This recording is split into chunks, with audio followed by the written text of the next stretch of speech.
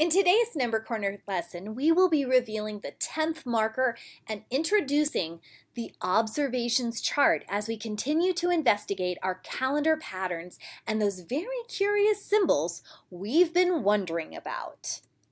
Today is September 10th, but before I turn over the calendar marker, I want us to take a moment to look at the first 9 markers.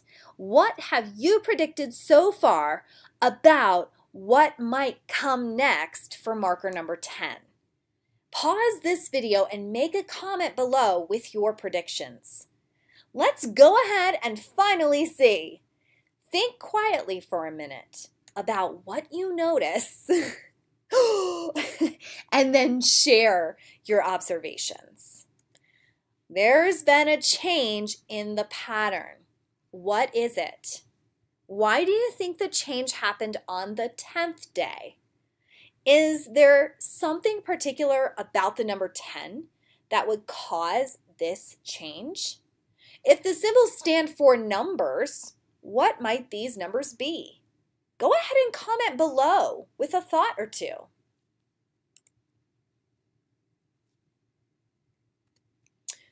Who thought it was going to be 10 horseshoes and 10 sticks for day 10? Because honestly, that was kind of what I was predicting at first. But did that happen? No. Why? What makes you think that? It's like all the sticks disappeared and turned into a spiral or something. Now we've got a spiral and a horseshoe. It's kind of like 10, because there are 2 digits or marks, whatever those things are. Now, are there any last guesses before I reveal what these symbols actually are? Who knows? Drum roll, please. Dun dun dun dun. For the last 10 days, we have been looking at ancient Egyptian numerals. As you may have guessed, the symbols that you have been looking at so far do stand for ones, tens, and now 100. So, what the ancient Egyptians called a staff was representing 1. What the ancient Egyptians called a heel bone represented 10. And what the ancient Egyptians would call a scroll represents 100. And here's what the bottom half are. Make a comment about what you notice regarding these ancient Egyptian numerals. We have the lotus flower representing 1,000. The bent finger represents 10,000. The tadpole represents 100,000. And get this, the astonished person represents 1 million. Take a moment to study this chart. Try to figure out or confirm the numbers for previous calendar markers. So what about 4?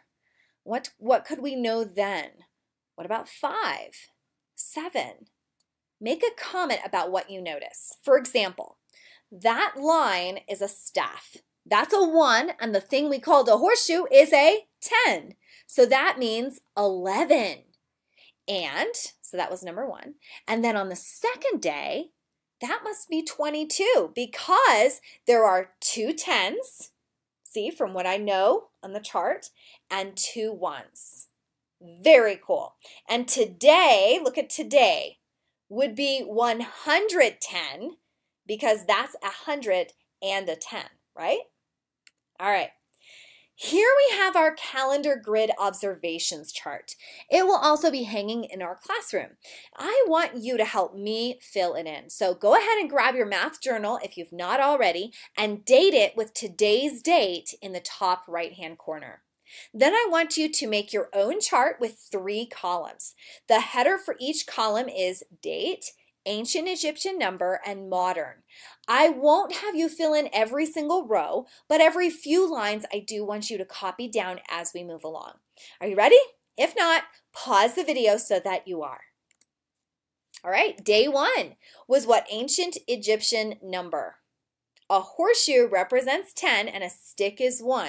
So we said that's the modern number 11. That's right. So go ahead and write this down and draw the ancient Egyptian number even though it's not in purple. okay? Day 2 was 2 horseshoes and 2 sticks, which represented 2 tens and 2 ones. The modern number, 22. Day 3 was 3 horseshoes and 3 sticks, which represented what? Yep, 3 tens and 3 ones. Excellent. The modern number, 33. There it is. All right. Write down the next 2 rows, okay? Day 4 were the ancient Egyptian numbers that looked like 4 horseshoes and 4 sticks, which we learned represented 4 tens and 4 ones. The modern number, 44. I know we were starting another row with this one because that is what is the one on our calendar marker. I'm just using those little pictures, those icons. But in our classroom, you're going to notice that we're just writing the horseshoes and the sticks all on the same line. So it really did not matter with the ancient Egyptian numerals what row they were on. Okay, day 5, here we go, was 5 horseshoes and 5 sticks representing 5 tens and 5 ones, the modern number 55.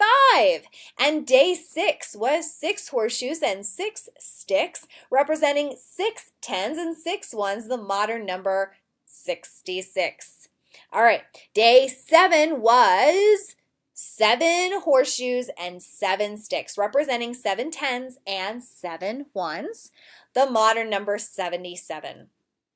Day 8 was 8 horseshoes and 8 sticks representing 8 tens and 8 ones, the modern number 88. Day 9 was 9 horseshoes and 9 sticks representing 9 tens and 9 ones, the modern number 99. And then on day 10, today, we've got the new symbol. And what is it? Yep, the spiral squiggly thing that the ancient Egyptians called a scroll, and 1 horseshoe after it. And what did the ancient Egyptians call a horseshoe? What we've been calling a horseshoe. Yep, a heel bone. And what did the spiral represent? Yes, it represented 100 and the horseshoe represented 10, so the modern number 110. Did you get those last 2 lines down?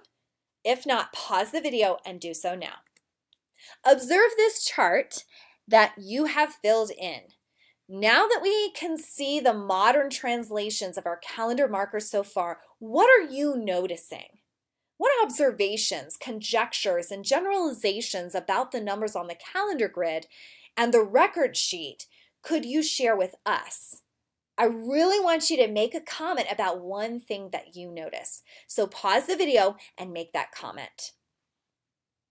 Who noticed the pattern for 11 for 1, 22 for 2, 33 for 3, 44 for 4?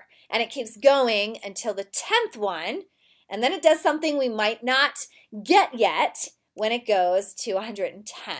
Did anyone notice that pattern?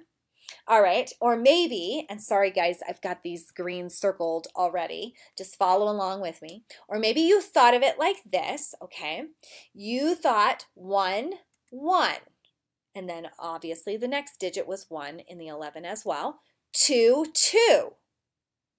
And then up to 10, and that's the 1 and the 10. Or perhaps you thought of something like this. The numbers go up by 11. It skip counts. 11, 22, 33, 44, 55. And that's also adding, right? Adding 11 every time. So adding 11 each time, adding 11 each time, adding 11 each time.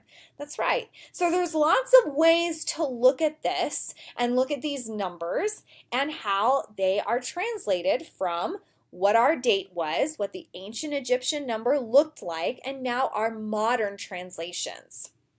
Okay, let's wrap up today's Number Corner lesson by predicting what the next 2 or 3 calendar markers will look like and what the equivalent number in our modern counting system will be. And I'll catch you in the next video. Bye.